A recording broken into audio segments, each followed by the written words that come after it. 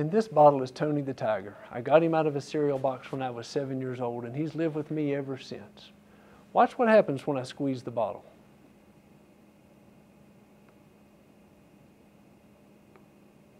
Now, of course, tigers are well known for their swimming ability, but that's not what's happening here. Watch again.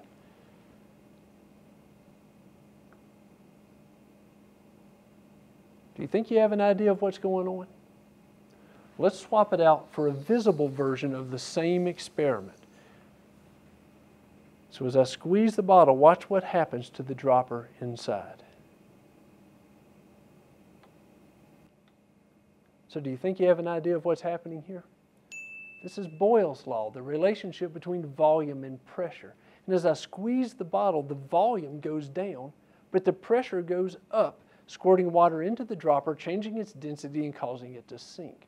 When I release the bottle, the volume goes up, but the pressure goes down, and the water squirts out of the dropper, and its density changes and it rises back to the top.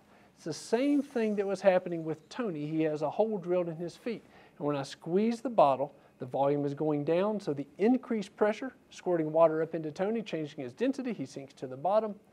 When I let go of the bottle, the volume goes back up, but the pressure goes down, and Tony swims back to the top. This is Boyle's law.